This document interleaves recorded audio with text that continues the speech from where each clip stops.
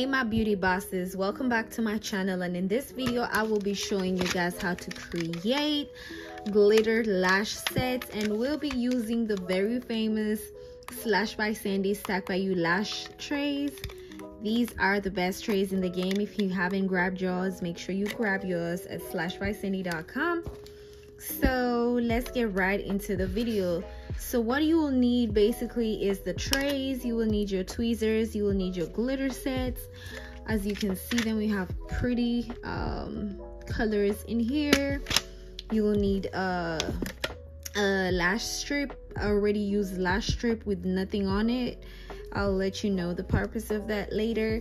And then glue. This is my glue, famous Pop of Pink glue. If you haven't yet, make sure to grab yours at slashbysandy.com.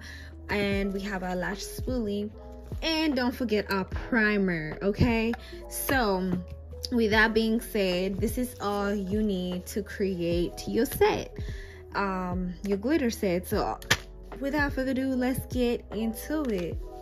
So the first thing you want to do is to create the spikes. So these are my trays from my brand Stack by You. They're very fluffy, as y'all can see. Look at the quality of this.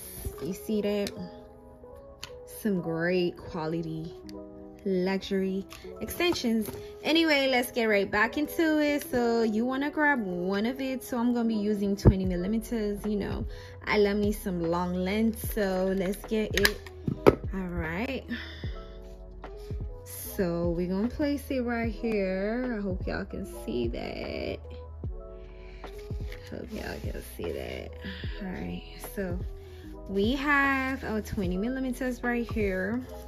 And the first thing we're going to do is to create the spikes. So we're gonna use our lash primer to create the spikes. And if you haven't watched my spike video, make sure you go and watch that video.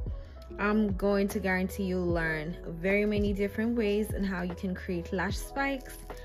So that is it. So as you can see, we're creating our spikes right now. And that's the great thing with primer. Primer is so good because it just makes it stick out. And I like brushing at the bottom, just make them a little skinnier or a little not too close together. But either way, we're still gonna like take them off. So once you see your spikes have started forming, you want to start getting them off from the tray. Order on Amazon and stores, other stores, but you have to make sure it is not a different kind of glitter.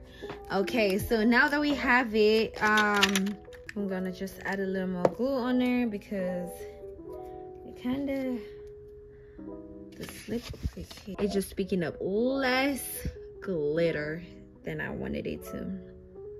We're just gonna add a little more. Add on the sides if you can, on the front if you want it to pick up on the front as well.